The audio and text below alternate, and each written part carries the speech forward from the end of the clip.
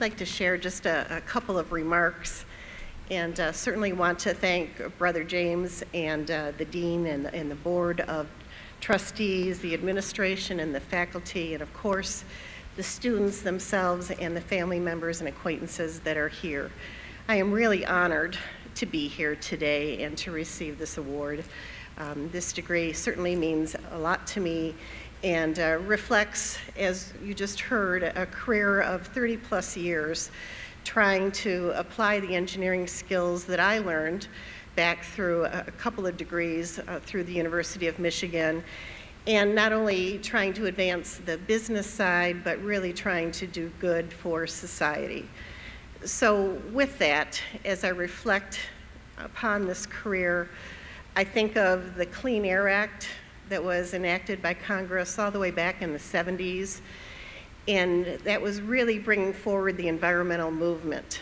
And although I will say I'm not probably the biggest tree hugger that's out there, don't recycle as much as I probably should, but yet all the advances that we really have done on the environmental front, and I have been afforded that opportunity to be a part of that. And so I am grateful also for that paying forward as well as giving back to society in this venue. You will all have that same kind of opportunity as you apply the skills, some of the personality and characteristics that you have already ingrained within you. And so I encourage you to think about that as well on the application of some of those skills. It's difficult for me to actually think of being the old wise one and pearls of wisdom coming across, but with time, I guess you are afforded that right. And so let me just share a couple of things that I've learned within my career, and maybe it'll give you pause or reflect upon it at some point in the many years that you have ahead of you. So one of my first thoughts is really, as you build your network of colleagues, you certainly have a network with family and friends and acquaintances, with fellow students that you have here, with your faculty as well. It takes time to invest in your network.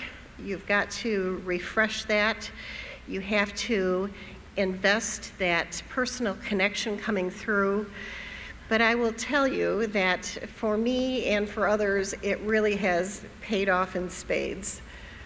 I was given another wonderful opportunity a couple years ago when President Obama was coming into the area, and he was going to visit Argonne, and in particular the Center for Transportation Research. And so we only had about a week's notice of this visit, and I was involved in a lot of that planning. And I will say the first thing I did was pull on my network, not just at Argonne, but certainly the wider network that I had, because I needed a lot of resources. So it was only through cultivation, development, refresh of the network that I was able to contribute as well as I think we did. So first pearl of wisdom, pay attention to your network, don't dismiss it, invest the time into it, it's important. Another suggestion is really to remain curious. You hear, I think we've even heard remarks today about living fully, living in the minute, in the moment. And with that thought, we're always lifelong learners. What I know is that every day that's a good day for me is a day I've learned something new. And that happens essentially every day. I'm curious, I remain curious, I want to learn new things, and I'm sure most of you are in that exact same boat. So put in the energy and the effort along that front as well, would be another suggestion to you. And in closing, I really just want to congratulate the graduates. It takes an awful lot of work. I applaud you for that dedication and loyalty.